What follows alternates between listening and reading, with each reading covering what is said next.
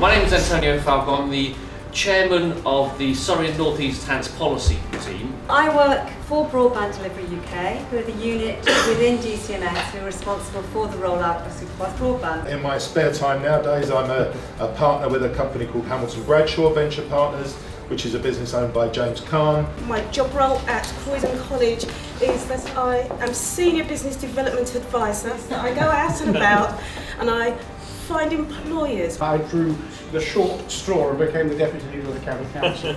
And my main job, of course, is to clear up the mess that the leader leaves behind. The number one thing we're campaigning on is to get the word micro businesses into the mindset of government. Nothing is more important to the success of our economy, our local economy, than small businessmen. And Surrey County Council have chosen to work with the FSB to try and boost the amount of business that the council gives to small businesses in Surrey.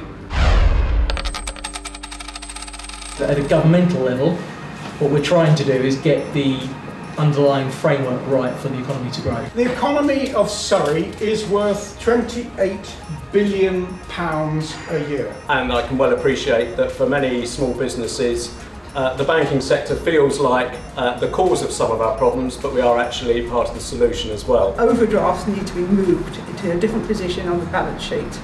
They have to be seen as a lifeblood for small businesses and in the way that they're used.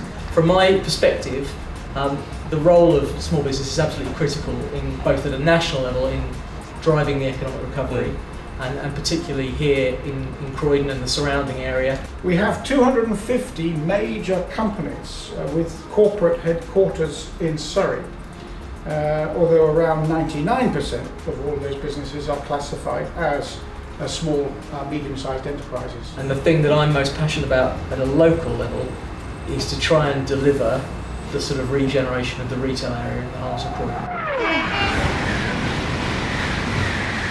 One of our biggest problems is congestion. Alongside that, there is a massive issue that's about to hit London and the South East, and that's road pricing. But she's advocating that the Blackwall Tunnel is tolled to pay for a third river crossing. Can you imagine what that's going to do to traffic? The whole question of getting around, whether it's road, whether it's rail, or even whether it's airports, it's a real challenge.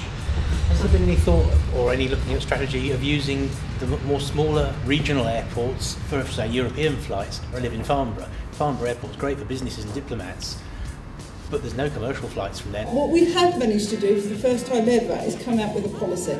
London and the South East must have a sensible aviation strategy. I think we're looking at it wrong. We want long-haul, vertical takeoff, passenger planes. Done. No, I think you've got it wrong. What I want is a beam-me-up Scotty machine. Yeah.